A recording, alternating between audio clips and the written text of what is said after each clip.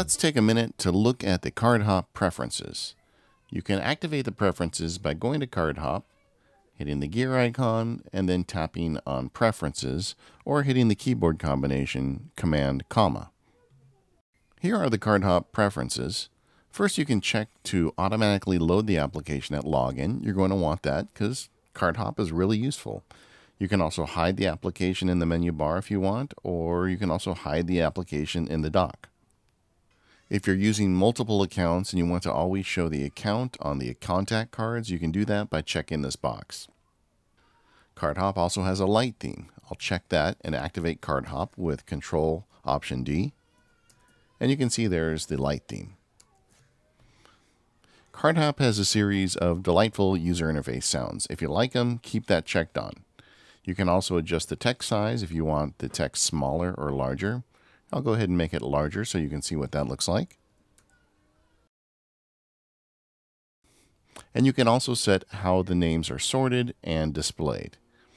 I have set the default account for iCloud, but Cardhop works with other services as well. And you can also set the default Twitter application between macOS, Twitter, and Tweetbot, and the Maps application between Apple Maps and Google Maps. And finally is that keyboard shortcut. To really get the most out of Cardhop, you need to get that keyboard shortcut down. If you don't like the default, Control Option D, you can change it to whatever you like.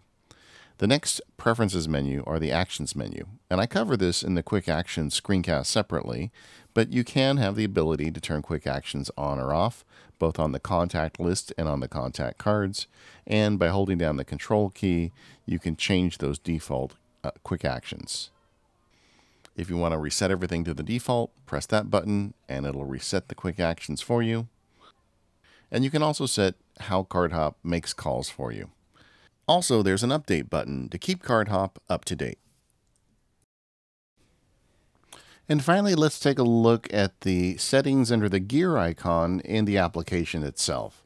First, you can detach the application from the menu bar. I'll go ahead and do that, and you can see I can drag it around.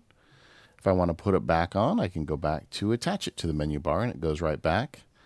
Next, I can have it keep Cardhop in front of additional content that may be behind it. This is helpful when looking up phone numbers while you've got additional windows open on your screen.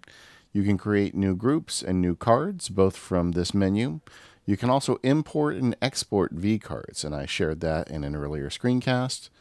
You can also share cards. I'll go ahead and select this card and then hit the gear icon. And you can see all the different ways that I could share the card. This menu also has several options for viewing the cards and keyboard shortcuts listed. So if I want to make text bigger, I could click on this, or I could hit Command plus or Command minus to make it smaller. Next on the list, this menu gives me several options for working with cards themselves, and it can get me to the preferences, or I could hit Command comma to get there with the keyboard shortcut. Finally, there's information about Cardhop and how to get help. If you need to quit the application, you can do it there too. So there you have it, a quick overview of the preferences for Cardhop.